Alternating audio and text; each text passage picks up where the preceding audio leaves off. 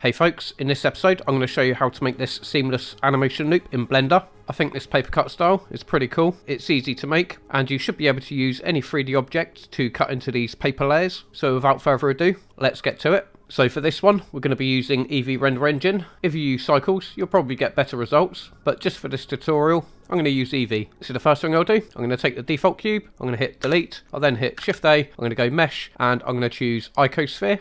I'll keep the default settings, I'll then right click and I'll click Shade Smooth. I'll then navigate to the modifier tab over here. I'm going to click Add Modifier, I'm going to go to Deform and I'm going to choose Displace. I'll then click New. I'll then click this button here to go to my texture slot. I'm going to change it from Image or Movie to Clouds. And for the cloud size, I'm going to type in 1. I'll navigate back over to my modifier tab over here. I'm going to change the coordinate system from Local to Object.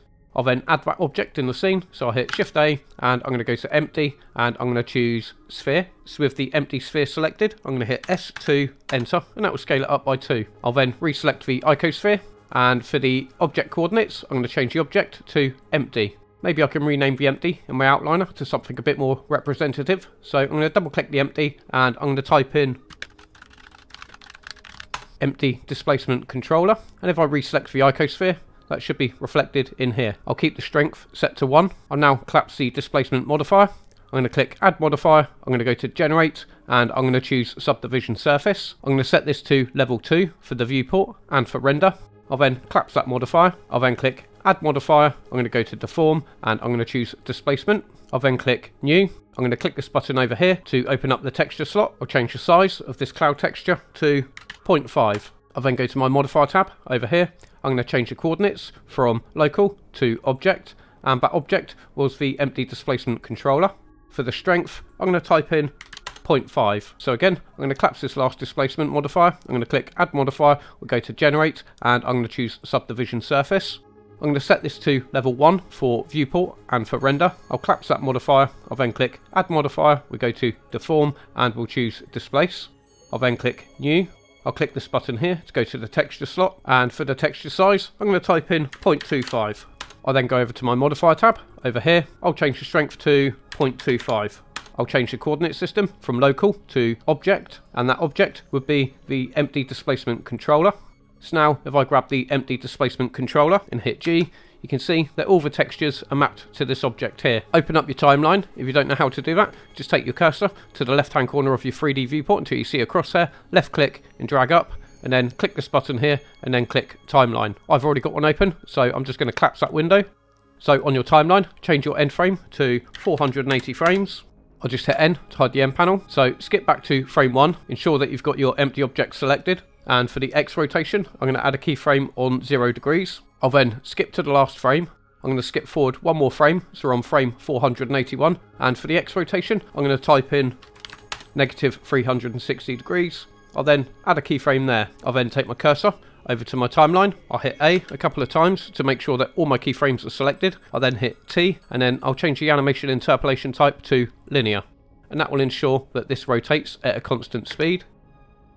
Okay, with my Icosphere object selected, I'm going to navigate to my outliner over here. I'm going to double click the Icosphere and I'll rename it to Cutter. And in your outliner, with this icon here, I'm going to enable this and I'm going to enable all the filters here. And then that should be reflected in your outliner here. On the Cutter object, I'm going to click the eye to mute it from the viewport. I'll then hit Shift A, I'm going to go Mesh and I'll add a plane. I'll hit numpad 1 to go into front view. I'll then enable wireframe view. I'll zoom into that plane. Tab into edit mode, ensure that you've got all your vertices selected, hit Shift D, Z, and then hold down Control to snap it to the grid, and just bring it up 1 increment. Tab out of edit mode. So now we've got 2 planes. Excellent. I'll just hit numpad 1 to go into front view. I'll then go to my modifier tab over here. I'm going to click Add Modifier, we'll go to Generate, and we'll choose Array. For the X factor, I'm going to type in 0, and for the Z factor, I'm going to type in 1. I'll increase the count to, let's say, 20. I'll now tab into edit mode. I'm going to select all the vertices. I'm going to hit S, Shift Z, and that will scale on every axis, excluding the Z axis, 2. I'll then hit enter. And finally, tab out of edit mode. That's all the modelling we have to do. Excellent. And now I'm going to hit G, Z, hold down Control to snap it to the grid. And I'm going to bring this down on the Z axis until the top plane is in line with the world origin, which is here on this X axis. So the idea behind this is we're going to use this cutter object to cut into the planes and expose all the layers. Unfortunately, we can't really use the Boolean modifier that comes shipped with Blender because it glitches out. So we're going to make one in geometry nodes. It's really simple. Let's do that now. So go to your timeline, just increase this window here, change it from your timeline to your geometry node editor. We're going to click new and we'll call this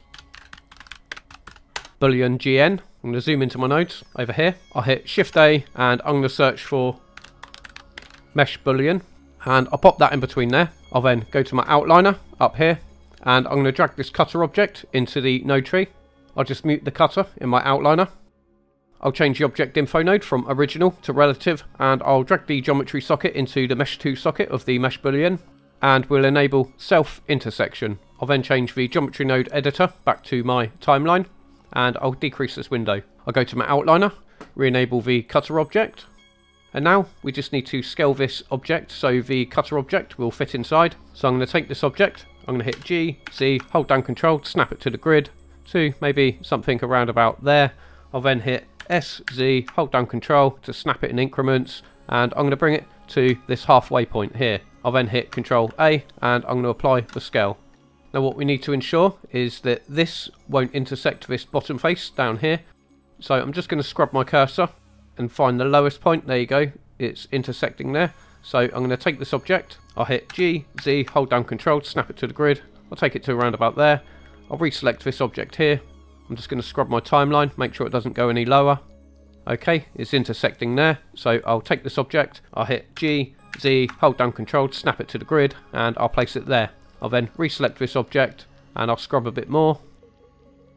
Okay, looks like we're in the safe zone. So now I'll take this object here, I'm going to hit S, Z, hold down control, snap it to the grid, and I'm going to take it up to round about there. It doesn't have to be exact, but try and avoid going above this halfway mark if you can. I'll then hit Control A and I'm going to apply the scale. Now we can go to our outliner and we can hide the cutter object from viewport and from render. We can now go into solid view.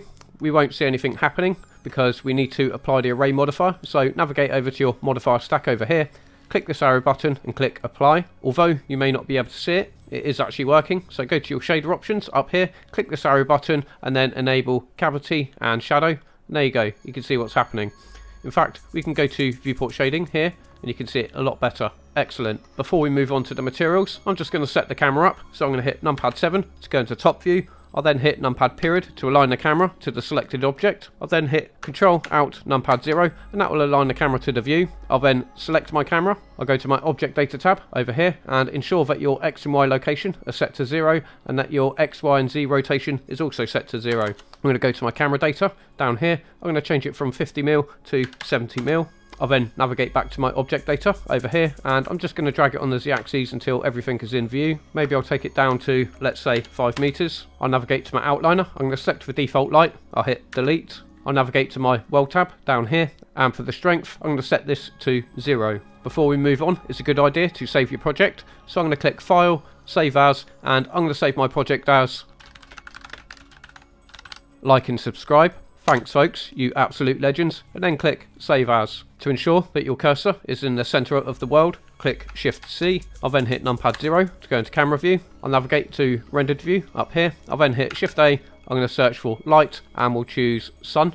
I'll navigate to my light data tab over here.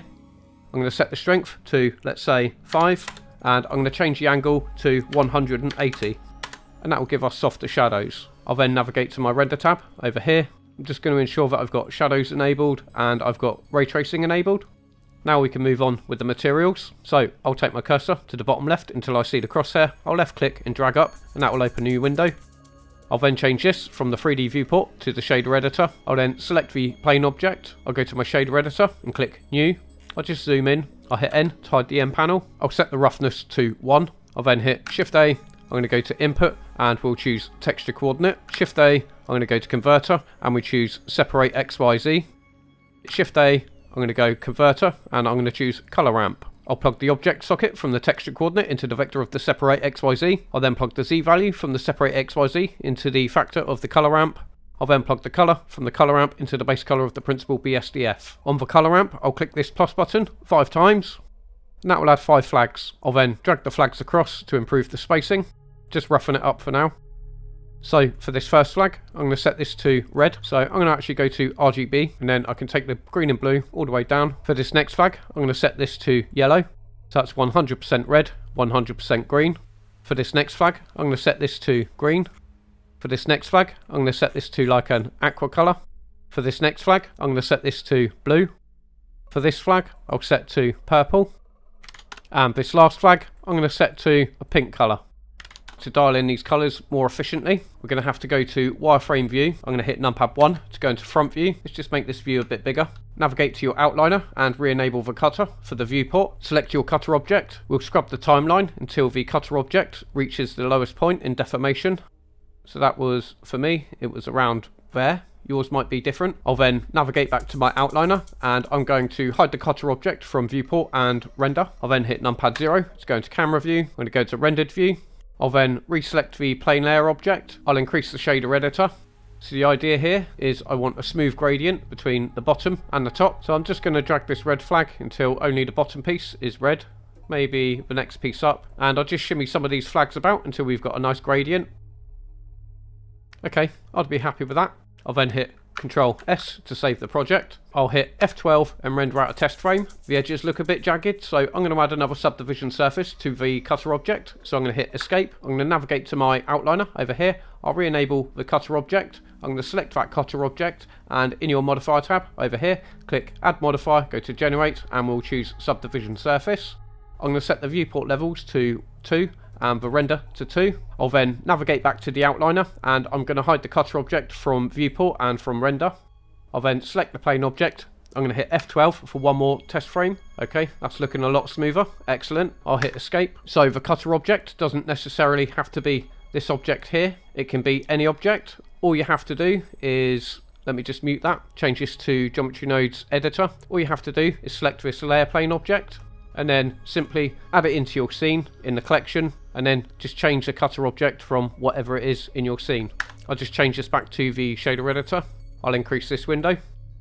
I'll navigate to my output tab over here, scroll down until you see output, and then choose the file location of where you want to save your image sequence. I've got mine in a file location called You Absolute Legends, and then click Accept. Select a file format of your choice. Usually I'd go with OpenEXR, but for this I'm just going to choose an image sequence of PNG. Scroll up to the top, go back to your render settings, hit Ctrl S to save your project, and then it's simply a case of hitting Ctrl F12, and that will render out your image sequence. Join me on Patreon as a free member to get access to this file alongside other Blender files from previous tutorials. That's the tutorial in a nutshell. I hope you found this useful. If you did, please click like and subscribe. It really helps my channel. Have a great day, level up, and thanks for watching.